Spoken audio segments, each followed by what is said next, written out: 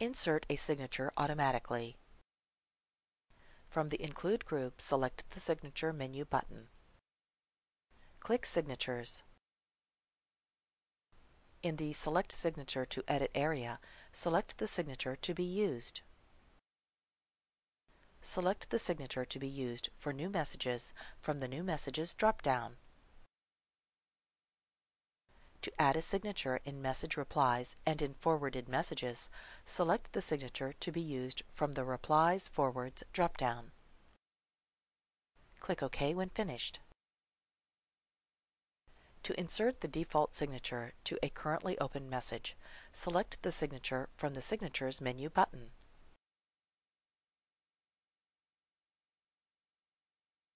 This is the process to insert a signature manually.